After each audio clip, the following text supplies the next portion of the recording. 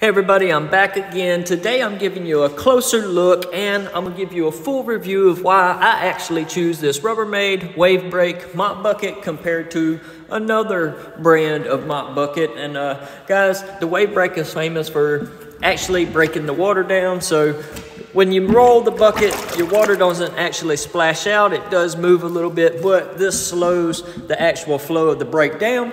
Guys, this mop bucket does not have a break in it. To give you the full review, I'm going to roll this bucket around and I'm going to show you that actually moving this bucket, the water does not come out. And you can see I'm pushing this bucket pretty hard. I'm stopping it. I'm spinning it. No water is coming out of this bucket, guys. But I'm going to give you a look of why the Wave Break is so fantastic and why I choose the actual Rubbermaid Wave Break. This mop bucket, when you roll it and you spin it, it tends to splash all over the floor, guys.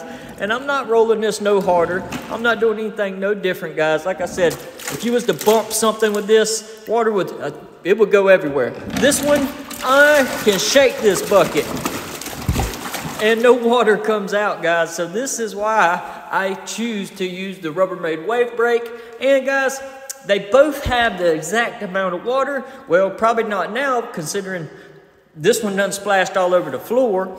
Both were filled with 3 gallons of water exactly. And like I said, one roll and one wrong move with this one, it splashes out.